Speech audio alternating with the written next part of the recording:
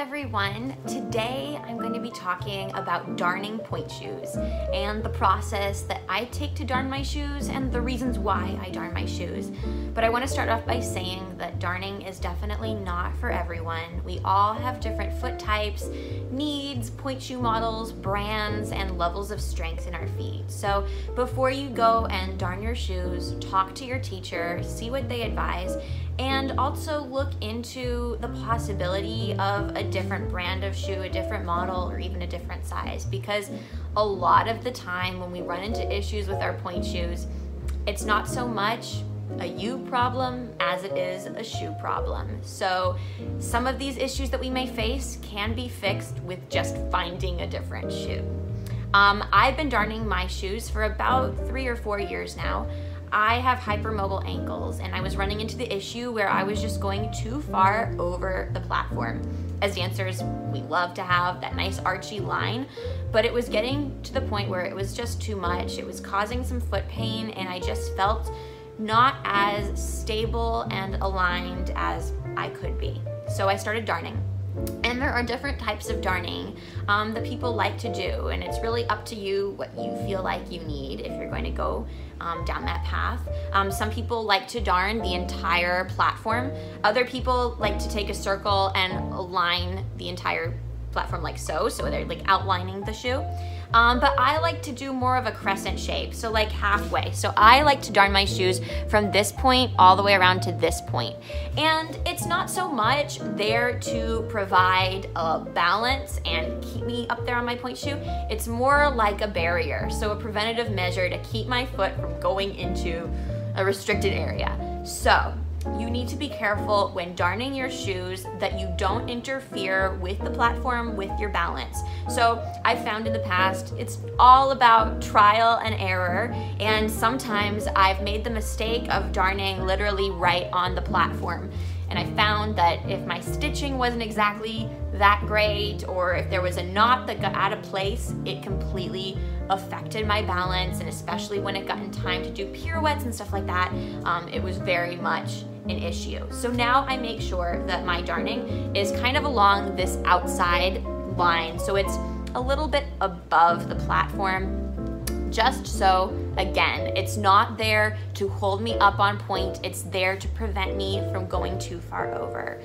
Also, we need to make sure, especially when you get into pointe work, you need to do strengthening exercises. Therabands, releves, heel raises, all of those are absolutely necessary in order to have the foot strength for pointe work. So I follow day to day, a daily regimen of exercises, utilizing my TheraBand, utilizing those heel raises, and there's a lot of literature that's out right now, especially from physical therapists at the Australian Ballet, about the benefits of doing these types of ankle strengthening exercises. I know that a lot of companies have been implementing releves in parallel, just rising up and rising down at the end of bar to strengthen the ankles, and they've found that that's actually been huge injury prevention mechanism. So I'm not a physical therapist, I don't know the specifics, but I know that strengthening your ankles is crucial to dancing on pointe and to be getting that ankle strength, because we don't want to start taking all these measures to try to compensate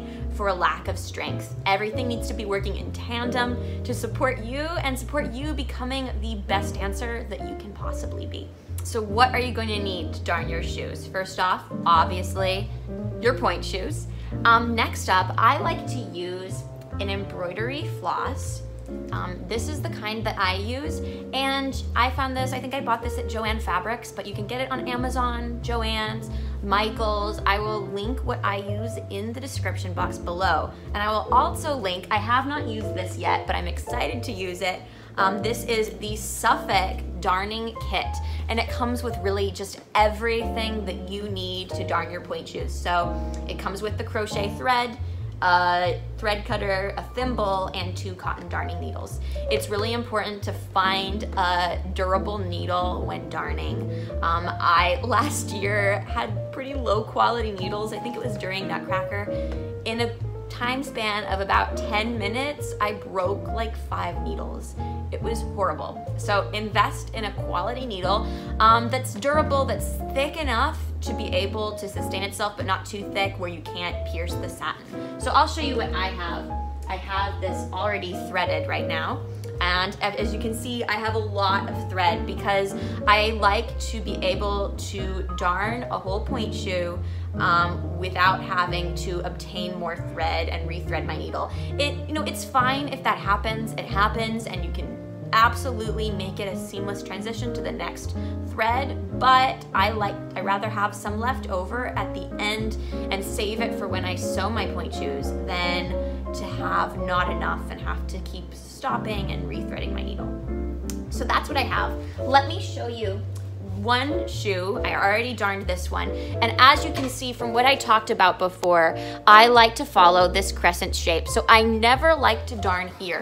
A lot of people do, and they find that it gives them a super great balance, but I find that by doing that, especially when you want to work on smooth roll up and roll down, that transition up onto point and down from point, it's just another impediment to that smooth transition. So again, it's up to you and up to what you feel like you need. But this is how I do it. So let me show you how to do this. So I started off by pulling the needle up through the satin just to make sure that this knot was completely out of the way and not affecting my balance in the platform. So to begin, we're gonna start with a downward sewing stitch. So we press this needle through the satin and pull it through like so. Now there's going to be this thread here. You're going to pull the needle through the loop, making sure it doesn't cross on the other side of that thread. So you're pulling this. Basically, it's just creating a series of knots all the way around the platform, and you pull it tight. Again, you can see from here, there's about 1 centimeter or so between each stitch. So I like to keep my thumb firmly pressed on this particular thread. So to do this again, to overview, we take the needle, press it down through the satin, pull it all the way down, press it, and then you're gonna pull it up through this loop. Like so, and tighten it. Don't pull too tight, but just pull tight enough so that it's taut. See that? And we're gonna go all the way around. So when I darn my shoes, I take about 4 rows of stitching. That's going around the platform clockwise, then counterclockwise, clockwise, then counterclockwise. In this clip, I am on my 3rd row of stitching, just following that edge of the platform.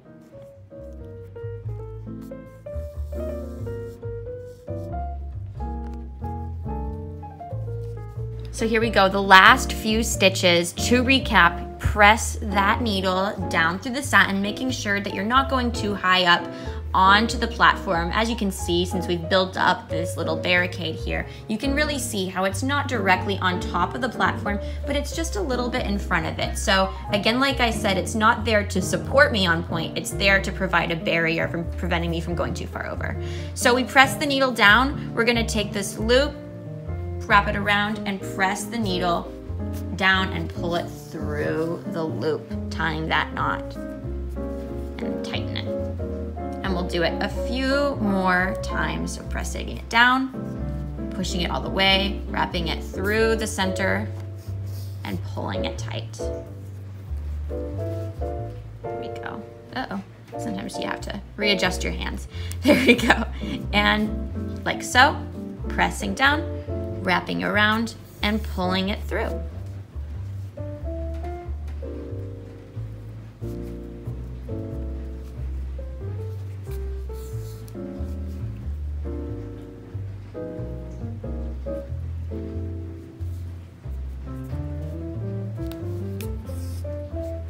Last, I'm going to say 2 stitches.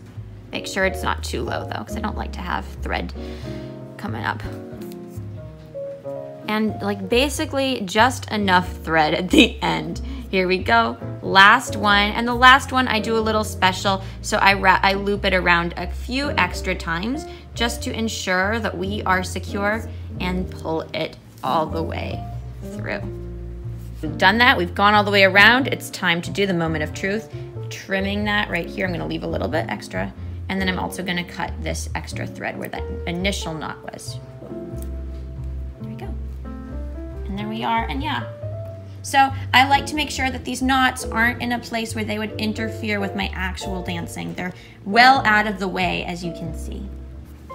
And here they are. So as you can see, that was 4 rows of like not fully all the way around the point shoe, but basically if you look at this bottom gathering here, it's along the lines of this guy. So we go to there and to there. That's kind of my marker. And there we go, everyone. That is it. That is how I darn my shoes for my day-to-day rehearsals and performances. And really depending on the time and how I'm feeling, I might do a few more rows or maybe less rows. It's really a learning experience, and you have to feel what works for you and what is best for your dancing in that particular moment. Always talk to your teacher about this before you start darning, and know that especially as you're beginning point work, you want to focus your energy on finding shoes that work for your feet, strengthening your technique and strengthening your ankles and feet and toes and all of those intrinsic muscles. I recommend working on that before doing all these additions to your shoes, finding different ways of breaking in your shoes or darning your shoes. Really focus on finding shoes first that work for your feet before branching out into these different techniques. I didn't start darning my shoes until I'd been dancing on point for many, many years. So your feet really definitely evolve as your dancing evolves. So keep that in mind as you search for your next pair of point shoes, as you figure out if darning is right for you. Keep in mind that your feet are constantly changing, and that is okay. That is absolutely what all of us, every dancer, goes through. So I hope you enjoyed this video. Happy dancing, happy darning, and I'll see you next time. Bye, everyone.